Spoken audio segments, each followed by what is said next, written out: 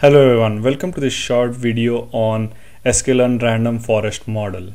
In this video, we're going to predict whether a person has heart disease or no using a basic random forest model.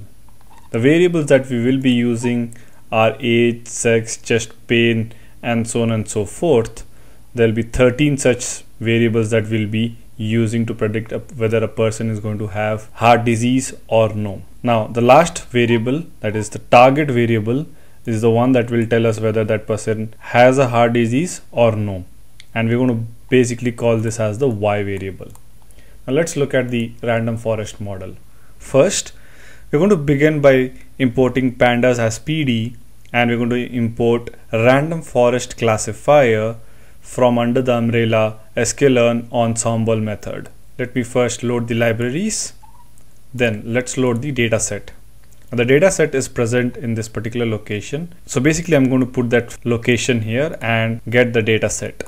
Now once I have the dataset, let's check some of the rows within that particular dataset. Within that dataset, I have the 14 variables that are there along with the target variable. Now we're going to model on the target variable. The rest of the variables are going to be called as X variables. Let's check if there are some missing values. Fortunately, there are no missing values, so we're just going to go ahead and do the next step. Then what we'll do is now we'll get the target data within Y variable, and from the data set I'm just going to take the target data. Whether a person has heart disease or no, this particular variable will be telling us.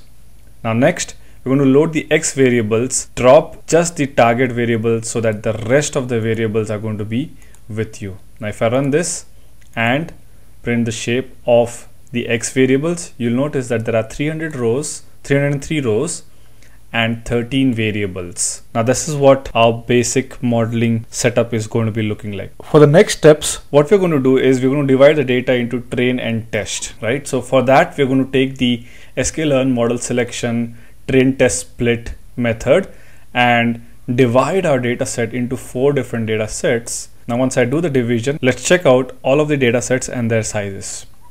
The X train dataset will have 242 rows, which is roughly 80% of 303 rows and 13 columns.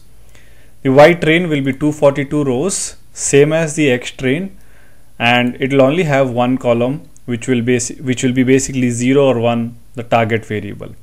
Similarly, we have X test and Y test.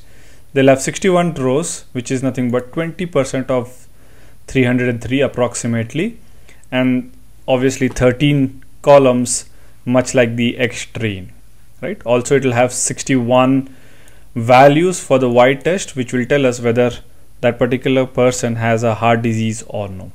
Now, we're going to build the model on the train data set, and then on the test data set, we're going to check if that accuracy is holding good enough or not. So let's build the first basic random forest model.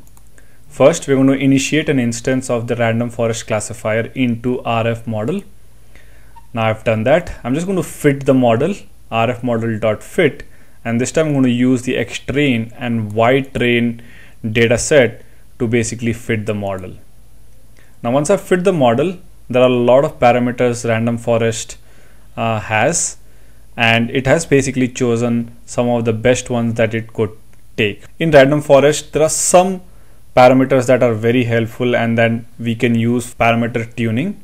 There will be the criterion, max depth, maxed features, max leaf nodes, max samples, max impurity, max sample leaf split, and estimators is one of the most important ones too, and jobs, OOB score, and then random state, and some other ones that are available, right? So basically there are a lot of parameters that we can tune within random forest. In the next video, we're going to be looking at the random forest model with hyperparameters tuning, right? So for now, we're just going to focus on building the basic model and see how the accuracy looks like. Generally, when we do a random forest, there is a OOB score that is available. In this particular model, since it's false, we're not going to be looking at that particular score. We're just going to be looking at the accuracy of it. So if I run this particular accuracy here, you'll see that the train accuracy is 1, which means random forest has overfitted the training data. which means that it's not going to be doing good on the test data set. And like I said, the test accuracy is around 0.885, which is a big difference to the train accuracy that we have here. Essentially, random forest, yes, it does good, but it's also known for overfitting the model. To really fit a good random forest model, what we need to do is use the hyperparameters and grid search to identify a good model that will also have a good test accuracy along with the train accuracy, right?